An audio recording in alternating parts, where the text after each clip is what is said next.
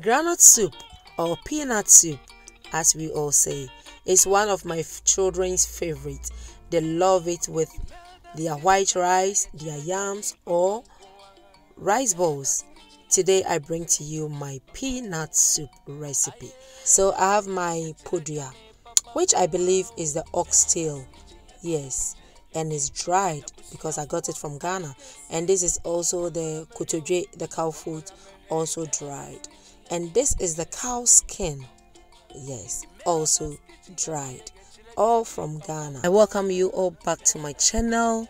If today is your first time passing by, a warm akwaba to you. So I've washed everything nicely and it goes in my pot. I add enough water. Yes, I'm going to bring it to a boil. It's very hard. It takes about 2 hours to cook that. Oh yes. So I have my tomato puree, my peanut butter. This is our second ingredient, so we are going to cook that one as well. And this is how I'm going to do mine. You see the oil, I don't need it, so I'm going to pour everything out before I start with my cooking of my peanut butter.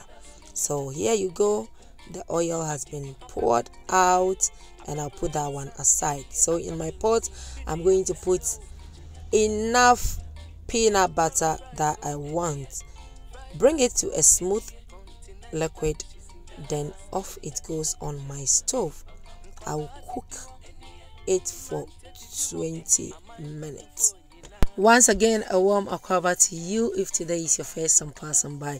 My name is Emelda. Please feel free to subscribe and join this amazing and wonderful family. To my old subscribers, I love you all so much. And to my new subscribers who just joined this channel, God bless you. So I will add 2 tablespoons of tomato puree in, then off it goes on my stove.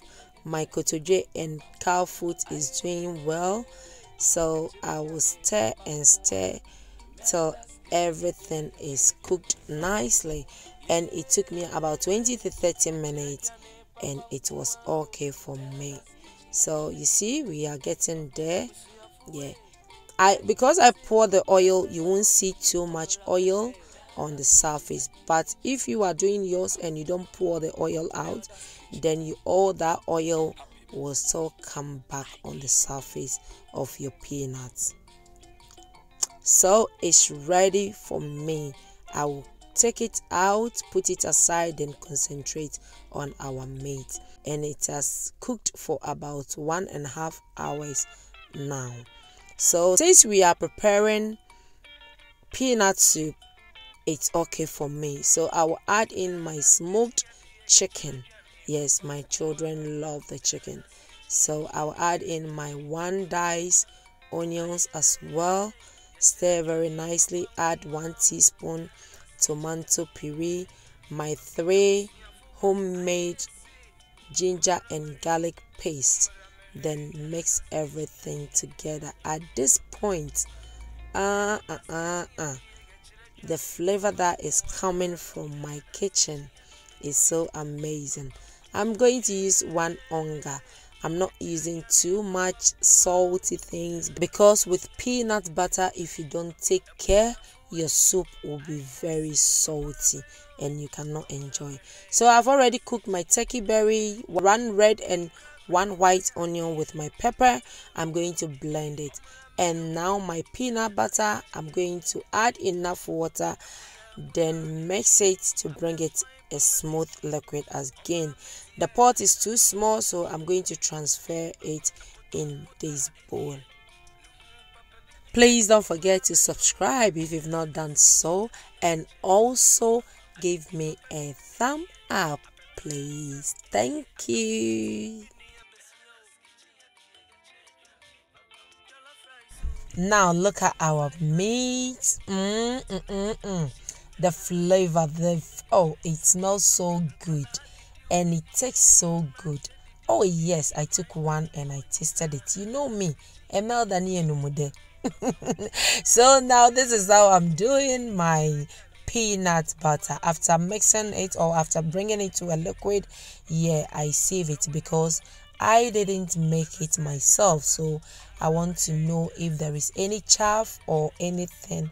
As you can see, you see, yes, so I always save it before.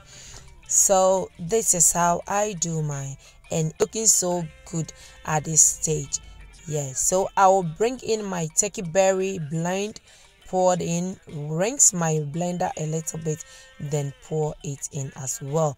And this is enough soup for me now.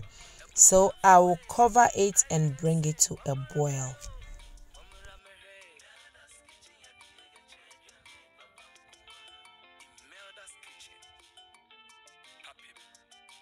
When your soup is coming up like this, you need to slice the lid on top of your pot like the way you see mine.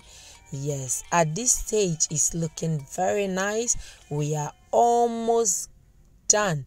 Yes, and look at that oil. It was smelling so good. The children can't wait, you know. So I will give it a quick stir, then bring in my dry fish. Oh yes, I'm adding in dry fish. So this is my mackerel and my tilapia, which is the aperture. The aperture, I did it myself. One of these days I will bring the recipe to you.